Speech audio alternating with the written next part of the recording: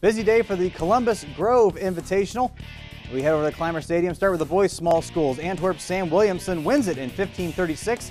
Ottoville's Brendan Siefker second at 15:55. Cary's Trevor Cook third in school record form, helping his team to win, followed by Minster's Ben Butler in 16:29. Minster fourth as a team.